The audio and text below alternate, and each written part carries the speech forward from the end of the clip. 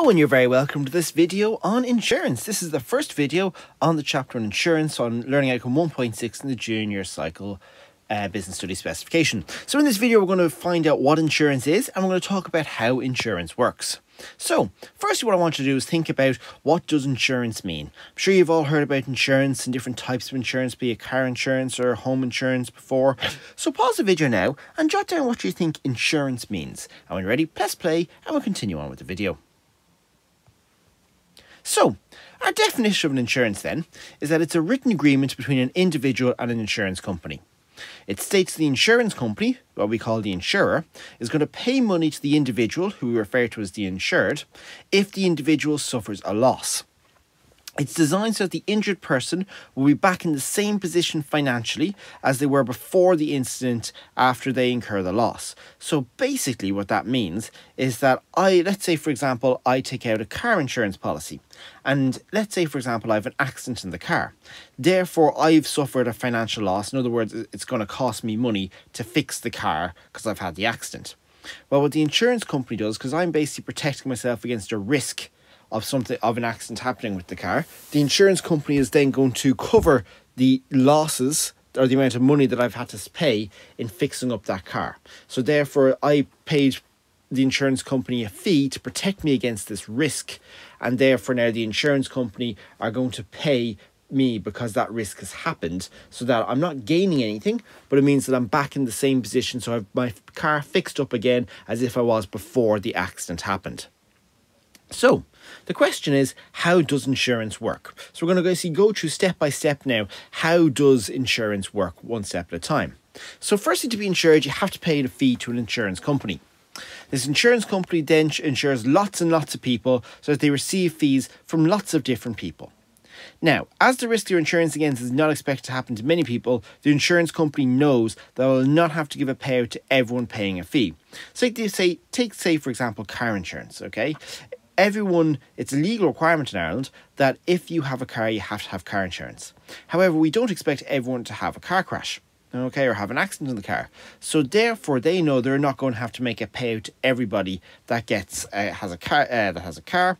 Only a small percentage of those paying for the insurance is going to suffer a loss. So in the case of our car insurance, only a small percentage of people, those with car insurance, is going to have an accident. Or for house insurance, only a small number of people are going to have their house go on fire or going to have suffer a burglary.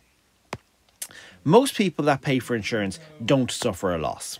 So therefore, the money that these people pay will cover the losses of the people that do suffer a loss. So say, for example, I take out a car insurance policy and a house insurance policy for the year, and nothing happens to my house and nothing happens to my car.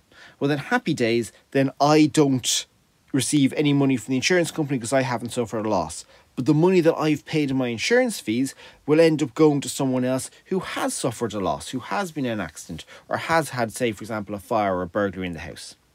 Anything left over from this, it becomes profit for the insurance company, because at the end of the day, insurance companies are businesses and the aim of a business is to make a profit. So let's look at a specific example here of a smartphone. So let's say, for example, 1,000 people pay €10 to insure their smartphones against breaking, damage, loss, etc. So therefore, the insurance company has received €10,000. So €10 by 1,000 is €10,000. Let's just say for the argument it's going to cost €500 to replace the phone, just for example. 16 people of that 1,000 have had problems with their phone. So they've either lost it, it's broken, it's stolen or whatever.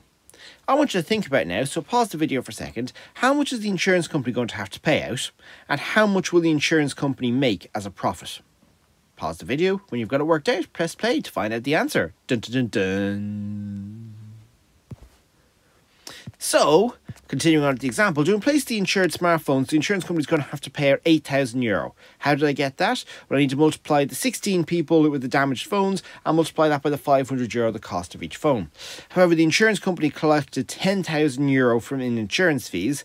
So that means if I take the 10,000 away from the 8,000, this insurance company has made a profit of €2,000. Yay for the insurance company. Woohoo! Okay, so that, folks, is quite simply sorry, just continue there. Most people that paid insurance didn't suffer a loss. So the fee that they paid was used to help the people that did suffer. And that little cartoon image on the right there, I think explains it brilliantly. So you can see yourself, there's a big pool of money there.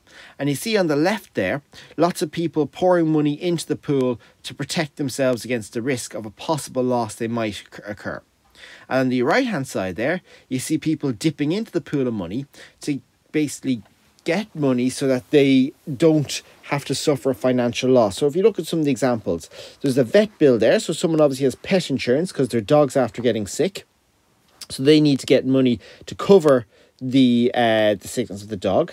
There's a lady there who's after crashing her car, so she's getting money from the insurance company to fix the damage to the car, so that she's not having to pay anything more to fix the car. The insurance company looks after that. Why? Because she pays her insurance fee and the insurance company looks after it.